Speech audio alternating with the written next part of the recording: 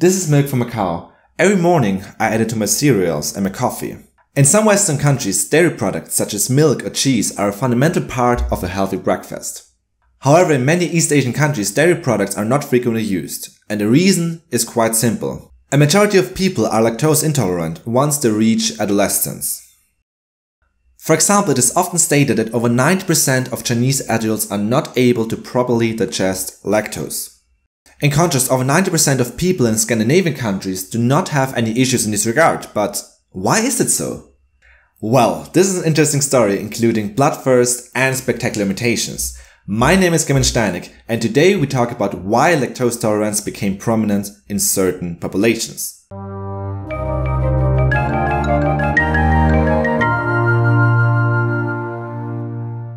But as always, first some basics about lactose and lactose intolerance. Lactose is a disaccharide which is mainly present in mammalian milk. After eating or drinking a dairy product, lactose is broken down into glucose and galactose, which are then absorbed into the bloodstream. Broadly speaking, lactose intolerance or hypolactasia is the inability to break down lactose. This condition is characterized by a variety of symptoms, including abdominal pain, bloating, diarrhea, or vomiting. Abdominal pain and bloating are both caused by colonic fermentation. Since the gut itself is not able to break down lactose, different bacteria start to metabolize it. This leads to the production of methane, carbon dioxide, or short-chain fatty acids, and as a consequence, further electrolytes and water is secreted by the epithelium, which then leads to diarrhea. We can distinguish between three types of hypolactasia: primary, secondary, and congenital. In the majority of cases, people suffer from primary hypolactasia. In these cases, they are able to digest lactose as children, but lose the ability once they reach adolescence. Secondary hypolactasia is found in adults, which would normally be lactose tolerant. Here, a gastrointestinal illness leads to damages in the intestine, which then leads to the inability to break down lactose. This condition, however, is usually reversible and people become lactose tolerant again. Lastly, congenital lactose intolerance is a very rare genetic disease in which newborns are also not able to break down lactose. There are just a few reports of this disease, and the only current treatment is the complete avoidance of lactose right from birth. Okay, so let's take a closer look on how we can break down lactose in the gut. Since lactose is a major component of human breast milk, most people are usually able to digest it upon birth. We can break down lactose in a process called hydrolysis. Hydrolysis is mainly performed by an enzyme called lactase, which is found on the epithelium of the gut. Lactase activity can be detected early on in the development of embryos, and it peaks upon birth. What we now can observe in humans is that the activity of lactase starts to decrease within the first few months of life. In lactose intolerant people, however, lactase activity completely diminishes upon adolescence. To give an example, people of Chinese or Japanese descent lose 80 to 90% of their lactase activity within their first 3 years. In certain human populations, however, the activity of lactase stays quite constant throughout life. We can mainly observe this in people of Northern European descent, but why is it so? For very extensive studies, so-called gain-of-function mutations have been identified in these people. Gain-of-function mutation means that through small changes in the DNA sequence of these people, they acquire new, unique, beneficial characteristics, meaning in this case the ability to digest lactose. It might now seem obvious that these gain-of-function mutations have been identified within the gene which produces lactase. However, this is wrong.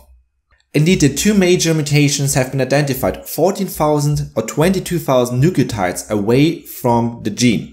In the first case, only one cytosine is replaced with a thymine, and in the latter case, only one guanine is exchanged with an adenine. We often call such mutations single nucleotide polymorphisms, or SNPs, since they only involve one nucleotide and they're very abundant in certain populations. Okay, what are the exact effects of these mutations?